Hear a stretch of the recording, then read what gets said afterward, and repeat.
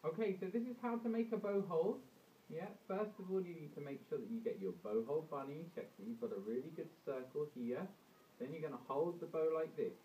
You're going to open the bunny's mouth, find the driver's seat, that's half on the metal, half on the hair. Put the first two passengers over, then first class passenger there, then put on the ticket man up there.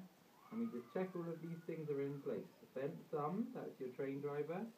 Passengers, the first class passenger with a bit more space, and the little finger which is your ticket man.